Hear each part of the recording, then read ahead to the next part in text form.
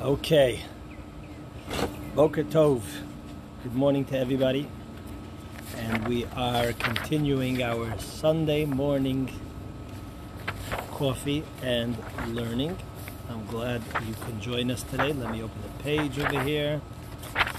And so as we do every Sunday morning, studying some Torah here, first let me say a bracha, Baruch Atah Adonai Eloheinu melech haolam shehakol niyeh bidvaro. And we shall begin with, as the title of the classes, we're learning now between the Passover and Shavuos. You learn we learn ethics of the fathers, preparing for the giving of the Torah, which happens on Shavuot.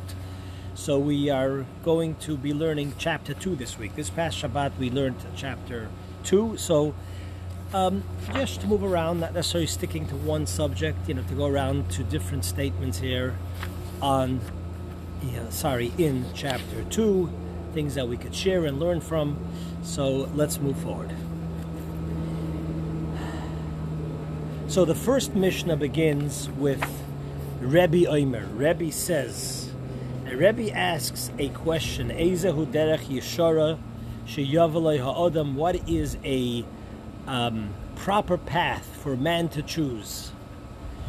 And he says, Kol she'tiferes lo iseo, for whatever is beautiful to the person that does it, and is beautiful, v'tiferes le'min adam, is beautiful to mankind. That's what Rebbe says is the path for man to choose. I'm not going to elaborate on this statement, but I'm reading it in order here. Then he continues to say, you should be careful with a minor mitzvah, just like you are careful with a severe mitzvah, or a major one. Now, what is considered a minor one, what's considered a major one, is up for discussion. But he gives a reason why you shouldn't differentiate between a minor and a major mitzvah. You do not know the reward for mitzvahs, and therefore you don't know what's considered major, minor. And this reminds me of a very known story with the Radvaz, with Rabbi David ben Reb Shloime ibn Zimra. This is somewhere in the 15th century. Or 16th century, I think in the 15th century. So the Radvaz talking about that we don't know the value of a mitzvah, which mitzvah, and therefore don't weigh mitzvahs and don't measure mitzvahs. Mitzvahs as in good deeds, as in godly deeds, as in holy deeds. So the general term for that is mitzvah, although the literal term for mitzvah means a commandment. But he says don't measure mitzvahs because you don't know the value of mitzvahs. And there was the story of a fellow, the Radvaz was one of the leading halachic Torah authorities of his day, and he was asked a question by someone who was imprisoned. He was sent a question in writing by someone who was imprisoned by the king. And the question the fellow asked was that he's being granted. This is the following question. He was told. He asked the Radvaz, he's being granted one day parole or freedom, and then he's being put back into prison. Okay, I guess there was some sort of system where they allowed that, maybe for good behavior. I don't know exactly why. And he asked the Radvaz the following question. He says, "Look, I could choose which day I can take off. It's up to me. So what day do I do so? What day do I ask for my freedom? Do I ask the day? Should it be Yom Kippur, the holiest day on the Jewish calendar, so that I could fast properly? Should it be on Pesach, so that I could have matzah, eat matzah, which is a very important mitzvah, etc.? What day should I choose? I'm not sure what's the day. From a Jewish Torah perspective, what day should I choose?" And the Radvaz said to him the following. The Radvaz said to him, "You should choose the first day that you can. Tomorrow. Because you do not know the value of mitzvahs. And the first day that you have an opportunity to be a free person and to do good deeds, to do positive, that's the day that you should go ahead and you should choose. Don't push it off. Of course, there's other messages here. You don't know, who knows, especially in today's, in the environment that we're in today, you don't know how long you'll still be around. But that wasn't his reasoning. His reasoning was, you don't know the value of mitzvahs. You have a mitzvah, you have an opportunity to do a mitzvah today. Don't push it off for tomorrow, even though tomorrow seems to be more important. Important message, important lesson. As we learn again, ethics of the fathers, which is about making us sort of feel better. Then he continues, as he tells us about Pirkei Avot, he continues and says the following. He says, always measure the loss of doing a mitzvah as it is corresponding to its reward. And the same thing as schar avera, the schar of an avera, of a wrongdoing, keneged hefseda. And it's just, it's just interesting. I mean, I was listening to, I like to listen to Dennis Prager, not so much for the political analysis that we get plenty of, but he has some wise things to say. And the other day I was listening to him, and so he spoke exactly about this. He says, one of his and the truth is he just articulated well, but this is what the Mishnah is saying. There's a debate going on. Let me back up for a second. There's a debate going on in this country. It's a very serious debate. There's a debate going on in this country of what is it that we should be doing as a society in this country, in individual states, communities, globally. Should we be reopening society? And there's the pros and cons. And we all know this. We've heard this from the debate is a raging, and it's a very serious debate. And there are good people on both sides of the debate, whether we should remain in seclusion, because every individual life is worth all life. There's no price tag that we could put on life. And therefore, if we reopen society and as a result we risk people losing their life, then so be it. We have to stay closed. Pikuach, in the words of the Chazal, in the words of our sages, Pikuach nefesh dochet hakol. The saving of life pushes off everything. And there is a strong voice, passionate voice for this, and absolutely. Then there's the other side. The other side of the debate, again, as we've all heard, is, by staying closed, the livelihoods that we're ruining, and that takes a price, that takes a toll on life. How many people who are avoiding going to the hospital that maybe need to be diagnosed in terms of treatment that could perhaps save their life in the future. And these are numbers and statistics that are very, very hard to determine. So there's a debate going on. Basically, the question every single time in life when we take something is similar to what, and maybe we'll learn this Mishnah later. The Mishnah says a little bit later, and I'm jumping around there, and that's okay. It's okay. It's okay to be out of the box a little bit. The Mishnah later says that Rabbi Yochanan ben Zakkai had 5 students, and he asked each one to say something. He asked them to say something about a good attribute of how to live life. And Reb Shimon says the following. This is later in this week's chapter. Reb Shimon says, and I hope my shaking doesn't get you dizzy, but that's how that's a habit from the days in yeshiva. That was, I guess, the exercise that we got. Reb Shimon says that what's the best thing for a person's life, for a person, what's the best attribute, way of life for a person to adopt is haroet hanolad, somebody who sees the future. In other words, a person who sees the consequences of their actions. Every single time you do something or you make a decision, you have to evaluate. You have to really understand what is the consequences to your actions. That's such an important thing in life. The way Rebbe puts it over here is sort of in the positive. When a mitzvah comes up and you say, nah, I don't want to do it. It's too hard, it's too difficult, I'm lazy. It's the nature of a person. You have to go ahead and ask yourself, what is the loss of me not doing the mitzvah based on the reward that I will get for doing the mitzvah? The mitzvah, the good deed, the help that I'm helping someone else, the act of holiness, tefillin, whatever it might be. The reward, which is an eternal reward, the impact that you deposited on someone else, versus the momentary hesitation or lack of interest, desire, motivation, and so on. And the same thing the other way around, schar avera.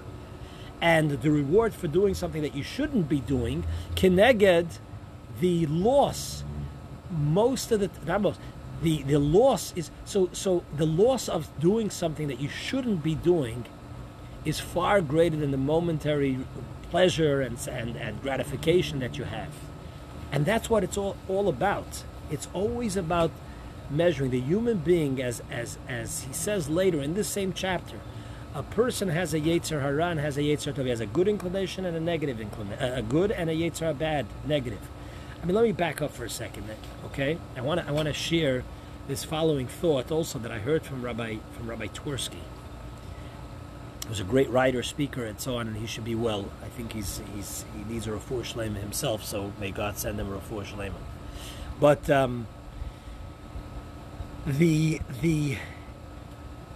when the world is in the beginning of the parsha, in the beginning of the Torah, when God creates man, and I'm not sure if I shared this in the past, but we'll share it again regardless. Hashem, in creating man, says, "Na'aseh odom b'tzalmeinu kidmuseinu." Let us create man in our image. Now, what's peculiar over here, and Rashi points this out, is that unlike any other aspect of creation in Genesis, over there it says, "Vayomer Elikim," and God said, "Yehi or," let there be light. Vayi or, and there was light. Vayomer Elikim Tachi Aretz Desha, may the earth spring forth vegetation, and vegetation came forth. Only with man does it say, "Na'aseh Odom," let us make man. So why over here does it say, "Let us make man"? Seemingly, God should have also said, "E'eseh," or she just said, "Vayomer Elikim," and God said, "Yehi Odom," let there be man. What is this, "Na'aseh Odom," let us make man? Now, various answers. Rashi addresses this question. Commentaries address this question. There was misleading interpretations of this statement. Rashi says, "Na'aseh Odom," since man is so powerful, and the angels are jealous of man, which is a tremendous statement on the power and the greatness of man. That God, in order to make the angels reduce the jealousy of the angel, or remove the jealousy of the angels, said, "Na'aseh Odom," let us make man. But Rabbi Twersky gives the following insight, which is a beautiful insight, and it relates to our Mishnah that we're talking about, that you always have to measure the benefits, the consequences of your actions, especially when it comes to good and bad. Rabbi Twersky offers the following insight. He says, "Na'aseh Odom," let us make man. Who is God speaking to? He's speaking to man. He's telling man, let us make man. Was meint us? What does that mean? The only creature, the only creation of all of God's beautiful, Marabu Masecha Hashem, Magodlu Masecha Hashem, how vast and how great is your work, O God, as the Psalms says. Only man is godlike in the following sense, that man has freedom of choice, has the ability to make moral decisions. Nothing else in creation, nobody else in creation can make moral decisions. They act on instinct, they act on pre-programming, being pre-programmed, right? But man has been given this amazing trust by God. Hashem, God could have created us just like angels. We're pre-programmed. But no, God gave us the choice to make the choice to choose between good and bad. When man makes, so that uniquely man. When God says, "Na'aseh Odom," let me make man, by the very definition, he is saying, Hezach too, that I can't make man. You know why I can't make man? Because man, by definition, means making the right choices. And only when you make the right choices are you reaching your purpose of creation. Are you actually creating yourself fully? You're being a full person. In other words, if you only do what your instinct tells you, what your craving tells you, you only give in to your cravings, self-gratification, then you're animal-like. You're no different than the animal. But Na'asa Adam, God says, I can't make man, because for man to be a man, it's when he has moral choices and he makes the right choice. Which is why you see that with a human being, any human being who only follows and satisfies their gratifications, not to say that you can't have some pleasures in life, but if that's what all your life is, fulfillment of gratification, then you're not happy with yourself, because you're not being a human being. You're not being a man. So God says, Na'asa Adam, only you and I, the person with God together, can create man. It's a beautiful insight. Think about it, you'll see it's a beautiful insight. So in this Mishnah, the Mishnah tells us that you should measure whatever you do, an Avera, a sin versus the consequences, and a mitzvah or the leaving out a mitzvah versus the consequences. And then in that note, and this is also a little continuation to what we just said, Rebbe continues, Histakel b'shloisha dvarim, you should look at three things. Three things you should always look at. And he gives us a number, even though we could count, many things in Pirkei Avot are divided into three. So why does he give us an introduction? Histakel b'shlosha devarim, look at the three things. Because in general life, you always have to think about three things. God Almighty, yourself, and your mission and purpose. It's always something you have to keep in mind. Or to say it in more sort of modern terms, what you are needed for. Not what you want, but what you're needed for. And if you look at, if these three things, histakel, by the way, it doesn't mean lirot. Histakel in Hebrew means to really look into. If you're always going to look into that, there's three things you have to keep in mind, these three things, you're going to be a much more content, complete person, as Rebbe's trying to make a person is a derech yeshara. What's the proper way? And then he says, what are these three things? Da mala ma'ala mimoch. Always know what's above you. Which is what? What is the things that are above you? So he tells us what they are. He says like this, Da ma'ala ma'ala mimoch, know what's above you. Now again, this is an introduction to the next three statements. So what does it mean, Da ma'ala ma'ala mimoch, know what's above you? So the Maggid of Mizrich, the disciple of the Baal Shem Tov, the teacher of the Alter Rebbe, the founder of Chassidus Chabad, says a beautiful insight. He says, Da ma'ala ma'ala mimoch, know that which happens above, even in the heavenly, celestial, spiritual, godly worlds, mimoch is dependent on you. Your actions are so important that what you do impacts God Almighty. Da ma'ala ma'ala, whatever happens above in the spiritual holy realms, mimoch is dependent on you. What you do or don't do is not insignificant. Today we know this even more with the coronavirus. One person does something that is negative and catches this virus, and they can infect an entire world. And we have a klal, we have a rule in Talmud, meruba mida toiva, that good is more powerful than negative.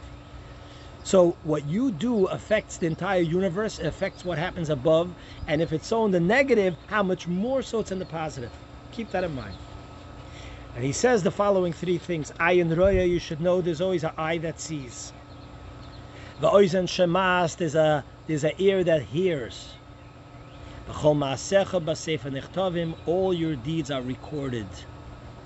Today's modern technology, it's not hard to understand that. And I want to say also that this was something that the Rebbe, our holy Rebbe, Rabbi Menachem Mendel Schneerson, my saintly sort of teacher and mentor and so on, would quote this statement from the Mishnah with regards to how we educate our children. Our children in school, at home. Today we're all teachers. Many jokes about that. How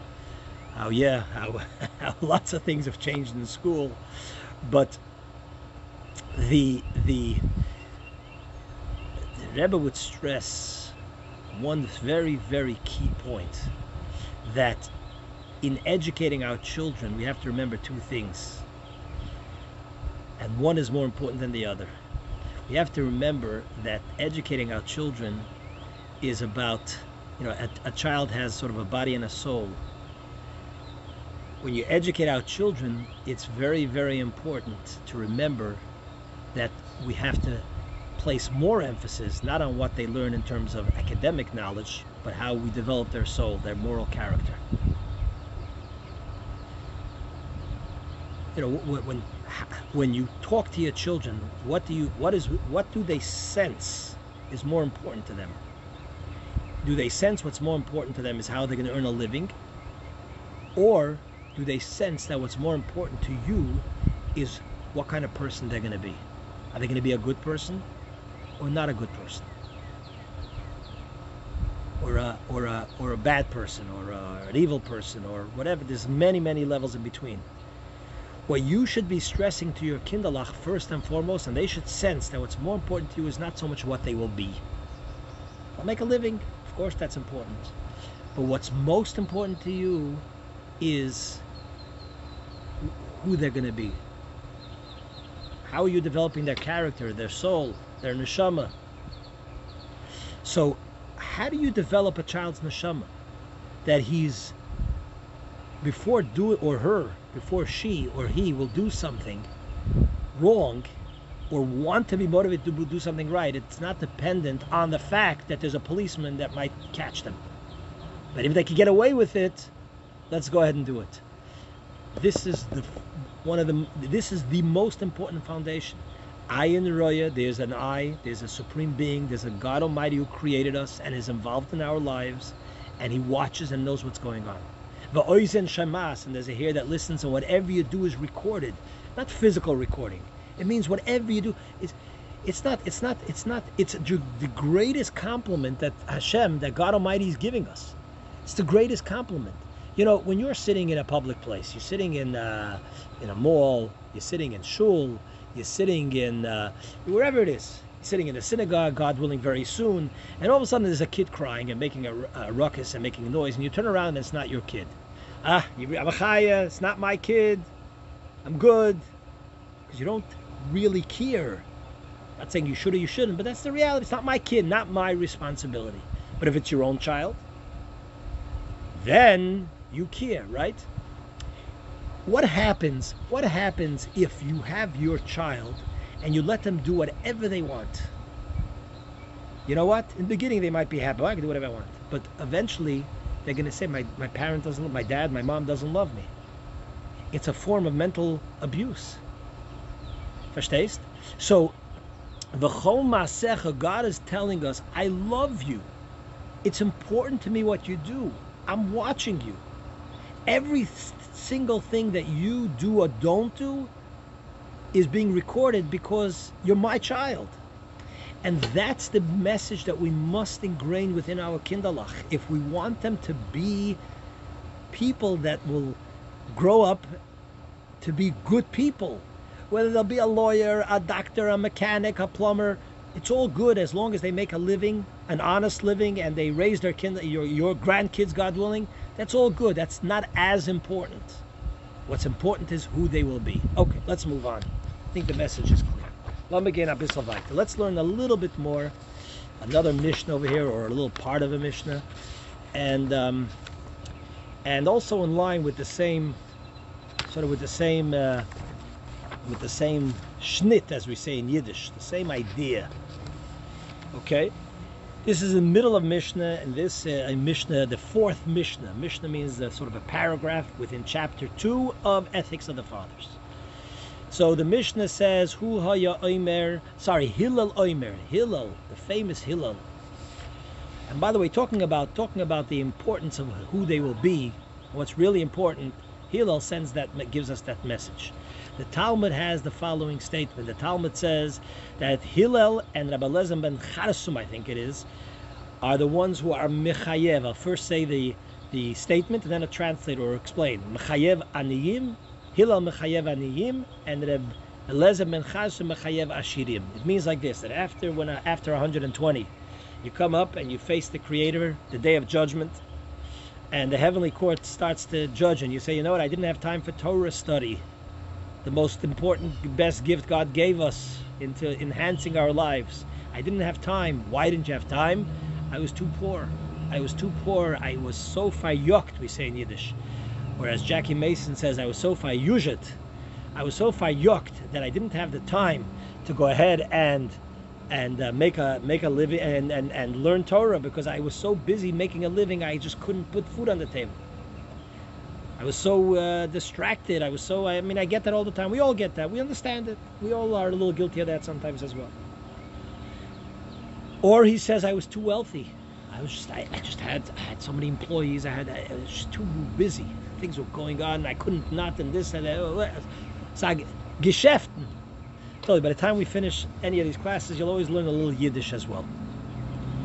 Give us a like for Yiddish if you like to learn a little Yiddish. So the Gemara, the Talmud says that Hillel and Rebbe Eliezer ben Charsum are mechayev, because Hillel was the poorest individual, and he would go out every single day, and he would chop wood to try to make a living, and half he would bring home for his family, and half he would give to the synagogue, where they had a very, very tough membership, a watchman, that if you didn't pay your daily fee, they wouldn't let you in the synagogue. And the Talmud relates, I know some of you know the story, so I'll make it very short, that he climbed up onto the roof of the synagogue, where there was like a what's the word I'm looking for? Where there was a skylight, and he put his ear to the glass so that he could hear his teachers teaching Torah. Meanwhile, a major storm broke out, and he was so engrossed in the learning he didn't even notice, and his body became covered in snow, and he almost froze to death until one of the teachers realized that there's a figure up there. They went and they revived him, and so on. So Hillel, who was so poor that he had to give up half his earning every single day, but nevertheless had such a love for Torah. We're not getting into the discussion whether the synagogue was right for being so tough. I'm sure everybody here listening has an opinion on that. But regardless, that's what Hillel did. Rebbe Eliezer ben Charsum, on the other hand, was so wealthy. He had ships and boats and whatever, but he only involved himself in study Torah. He hired managers, whatever it is. Okay. The point being is, if we want something, we can make time. On that note, let's get to this Mishnah. The Mishnah says here, this is from Hillel. First of all, the Mishnah says, Al tifrosh min hatzibur. Do not separate yourself from the community. And this is very apropos. I saw this, I've got to learn this today, because we have limited time. I don't like to schlep this out too much, maybe another 5-10 minutes, because Sunday morning coffee is not about a 5-minute Torah, it's about sitting and learning Torah. So I hope you have the patience and we learn, and nishka heilt sich, without a rush. Anyway, l'chaim over here.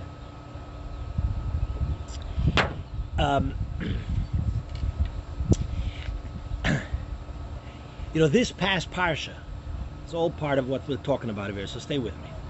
This past week's parsha, I see over here, I just waved. I'm not going to say names so not to embarrass somebody, but one of my bar mitzvah boys, I think from like 20 years ago, is listening over here. You know what kind of nachas I have? Talking about raising children. The Talmud says your students are your children. I see one of my bar mitzvah boys, who is from who knows how many years ago, who is listening to class over here. It's a real nachas. It's a real satisfaction. May you be blessed. So, Hillel says, Al tifresh min hatzibur. Do not separate yourself from the community. Very apropos, because now we're all in quarantine. And this relates to the parsha this past Shabbat, the parsha of the Torah. The section of the Torah we read was about the leper. And we spoke about this in our pre-Shabbos Dvar Torah. The leper who has to be in seclusion. Why does he have to be in seclusion? Because the leprosy is a spiritual punishment, the one the Torah is talking about, for causing strife by speaking lashon hara, by speaking negative talk, and by doing so you're dividing people.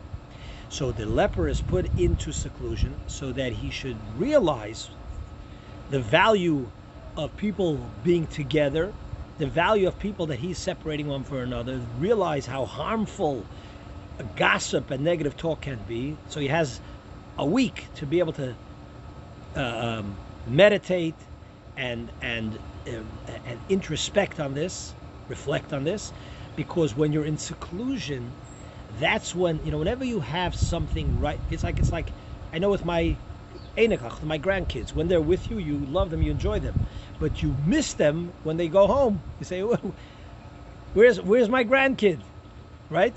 In other words, when you don't have something, that's when you start to realize its value.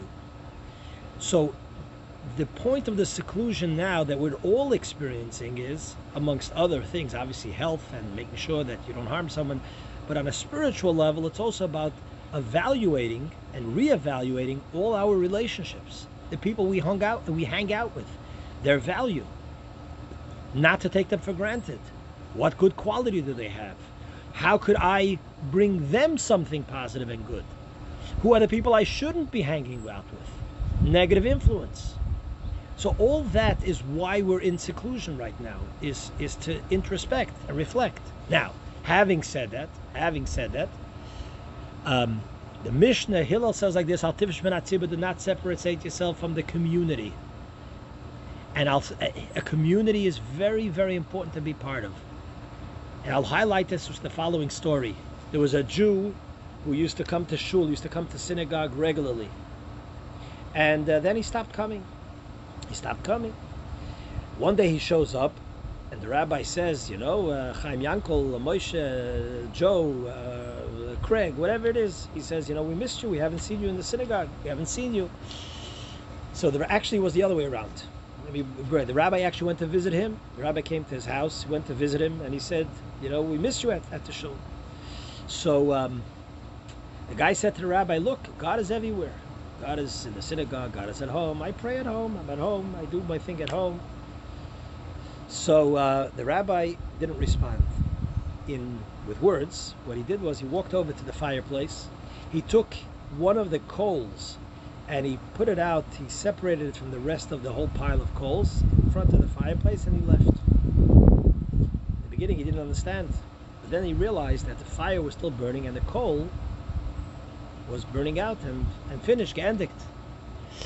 So he realized the rabbi's message. When you're together, everybody keeps each other burning for longer, but when you're separate, then sooner or later your coal, your fire burns out, becomes extinguished. Verstehst? So, al tifresh min hatzibur, do not separate yourself from the community, because by being part of the community, you motivate each other, you look after each other, you help each other. And then there's another very beautiful insight into the word tzibur. A Jewish community, a community could be referred to as a kohol, which means a kehila, could be referred to as an Eidah, could be referred to as a tzibur. Tzibur, and they all mean, tzibur literally means something that's grouped together. Litzbor, a group together, for those who understand Hebrew. But tzibur over here also has an acronym of tzadikim, beinanim, rishoyim. Tzadikim means righteous people, beinanim means regular, ordinary, where most of us are in that category, and the rishoyim means the wicked. And the commentaries tell us that a real community is one that has all three. One that has righteous people, who are our leaders, who are our role models. And on that note, I mentioned that sadly and tragically in this whole corona, many of my childhood role models who were elderly have died, primarily in the Crown Heights community. Very sad, great people. And number two, you have to have beinanim. Those are the regulars. They're the regulars who make things happen, I guess, to some extent. They're the bulk of the community. And then you also have to have rishoyim. You cannot reject the people who are not as good as you. I get this often. Rabbi, how could you let this person in the synagogue? They're doing this, they're doing that. They're not behaving properly. And you have to evaluate, because sometimes someone could really be a bad presence in the shul for whatever reason. But by and large, as a community is only whole when it has the entire group, the entire range, dynamic here of good people, not such good people, because it's not just for us. We have to be there. But there's one caveat, as commentaries point out. Tzadikim come first. It has to be a community that values and recognizes that they're the leaders. If it would be the other way around, if it would be Rabbats, in other words, the Rishoyim were the ones leading the community. The wicked are leading the community. And the Tzaddikim are on the bottom? No.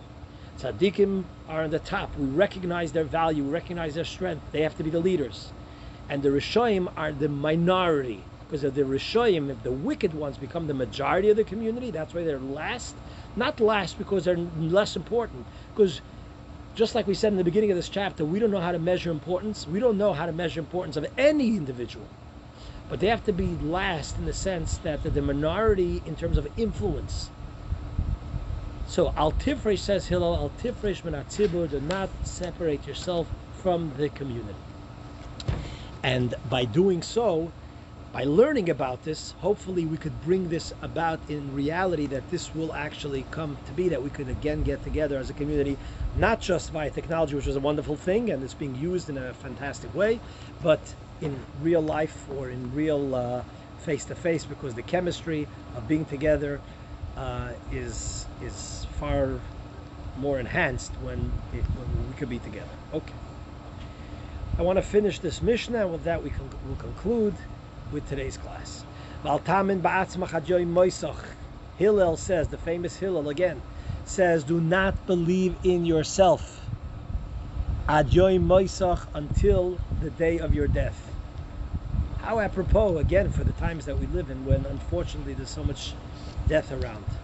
Do not believe, do not be overconfident. Life is a continuous struggle of good and bad, and good habits, bad habits, and so on. Never take yourself for granted. Always work on self-improvement. The Rebbe once said to somebody who came to visit him, said, part of the sign of being alive is a living thing is always growing. So if you're a vegetable, you're growing by growing in nutrients and etc. If you're a human being, as we said earlier, Nasa Adam, you're always growing in self-improvement, in fulfilling your purpose and mission and refinement of self-character, being a better person. Otherwise, you're not alive.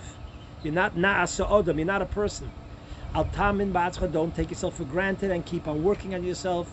Each one of us, I'm not just saying it to you, of course, I'm saying it to me and saying it to, we take for granted the state that we're in. You have to always work on self-improvement. Another very important statement, just the beauty of the statements in its own, before we even get the commentary. Do not judge your friend until you are in his place, in his shoes, as the expression goes. You never ever know. Do not judge another person, because you do not know what his hardships are, what his challenges are. No two people are alike. You could try to encourage them, you could try to inspire them, you could try to make them better, but do not judge them. You do not know their challenges. There's a known story that I forgot his name. I'm not good with remembering names. I apologize. He's he passed away sadly, but he wrote some great articles on Chabad.org, and he says the following story of a fellow who walked into a shul in Israel, a small little synagogue, and there was a father sitting there with a bunch of young kinderlach, young children, and the kids were making a ruckus, and they were noisy, and this guy was like really getting annoyed, and he started to shout, "Why don't you take care of your kids?" And he let him have it. And later someone comes over to him and says, this dad that just came to shul, his wife just passed away. He just lost his wife and mother of all these kids. You shouted at him. He's broken like a Yiddish we say, it's a broken keli, like a broken shard, a broken vessel. And the fellow felt terrible. He went over to the guy, he apologized profusely.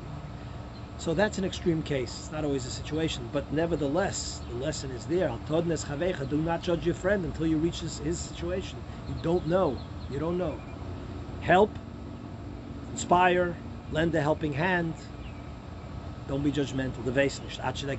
Until you get into his place, and in some ways you'll never be in that person's place. And finally, or actually not finally, he says, do not say something that cannot be heard, that will at the end be heard. There's a lot of commentary about this. I'll just share one commentary. Do not say something is not allowed to, it cannot be heard. In other words, since we're talking about educating ourselves and our children, I'll say the commentary that it applies this statement of the Mishnah in that context. Sometimes we don't want to rebuke or direct our children, because we're saying they're not going to listen anyway. What's the point? So the Mishnah of Hillel says, who was a great teacher, says, do not say, Al Toimar, do not say, Kama Dovashiev Shalishmoy. This is something that cannot be heard. There's no point of me saying that. Because you never know, one day, there's a famous vort. I heard this from Rebbetzin Jungreis's daughter. She said, a vort, she repeated a saying from one of the commentaries, that it says, al levavchem. These words should be upon your heart. The words you're telling your children should be upon your heart. Why does it say it should be upon your heart? Why doesn't it say it should be in your heart? And the answer is that sometimes there are things that we say that don't enter the heart of our child, of our loved one. But that doesn't mean you shouldn't say it, because it's going to stay there upon the heart. But you don't know whether one day it's actually going to find its way in the heart. It will. So that's why the Hillel is saying, you go ahead and say, tell your child, tell your student, if it's something that needs to be heard. One day, and we all have examples of that, of things that all of a sudden, from 15 years ago, 20 years ago, an experience, a word, something. Today I was thinking about something, impact. I saw a person's name, and I realized that his father, who was not my teacher, but I somehow was present at a what we call a farbrengen, a Hasidic gathering, and at that Hasidic gathering, the fellow sang a Hasidic song with such gusto, with such warmth, and I heard the song today. This is probably more than 30 years ago, and it had like this sort of warm, spiritual Hasidic impact on me, remembering how this fellow sang the song. I'll say who it is because it's a good thing. This is Rabbi Bucket Senior. Some of you might know Rabbi Bucket from Boca. And this was his father, and he sang a song that goes like this. It's a Russian Hasidic song. I don't even remember exactly what the words mean, because it's in Ukraine, I think. I'm not sure what language. But the way he sang it, and with such Hasidic warmth, it had an impact on me. So, Al Toimar, do not say something is not to be heard, because right now it seems like it's not there. Soifeli Hishama. And finally, the final statement, and with that we will conclude. The Mishnah says something that's very apropos to today. Do not say, when I'll have time, I will study. Shema loy tipone, perhaps you will never have the time to do so. That doesn't even have to be elaborated. That's the teachings of Hillel.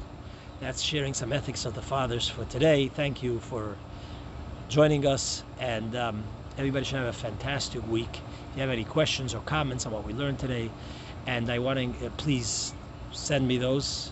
I'd love to hear that. That's the greatest pleasure of a teacher.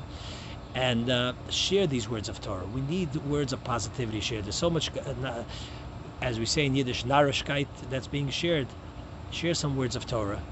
And that's what I'm here for, to be a conduit to share the Torah that I have been taught.